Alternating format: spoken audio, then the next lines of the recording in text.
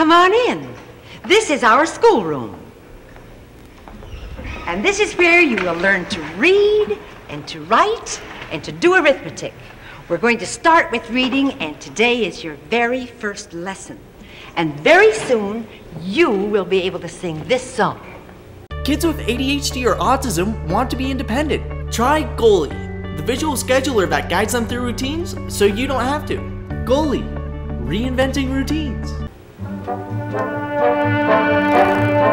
I can really read. There's no limit to the life that I can lead. I can be a pirate like Captain Kidd. Fall into a wonderland as Alice did. I can go exploring with Daniel Boone.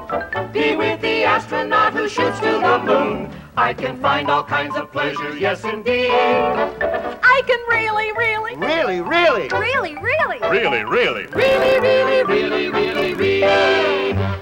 Let's look at this picture.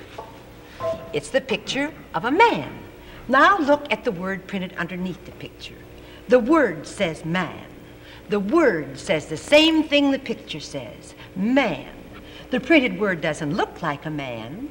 It's a picture of the sounds you hear when you say the word man. And that's what words are, pictures of sounds we make when we talk.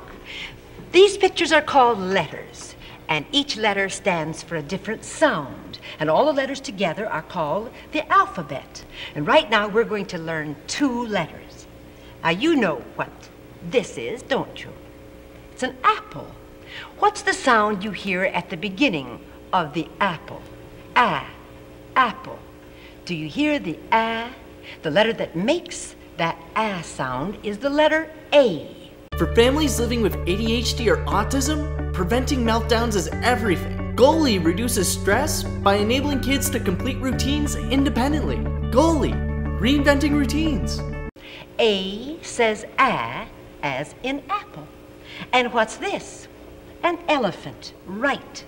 What do we hear when we say elephant? Elephant. That's the sound of the letter E. The letter E says as in elephant. Now listen to our song about A and E. The clue to A is in the apple. apple.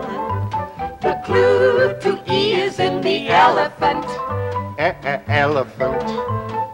Elephant. So, on our first lesson, we've learned 2 letters. And in just a moment, we'll get back to the most important part of our lesson, your homework for today.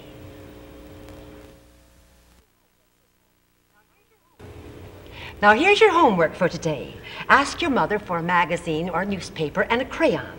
And then find as many A's and E's as you can and circle each of them neatly with your crayon, saying the sound of each letter as you use the crayon. Like so. A says a, and here's an E, eh.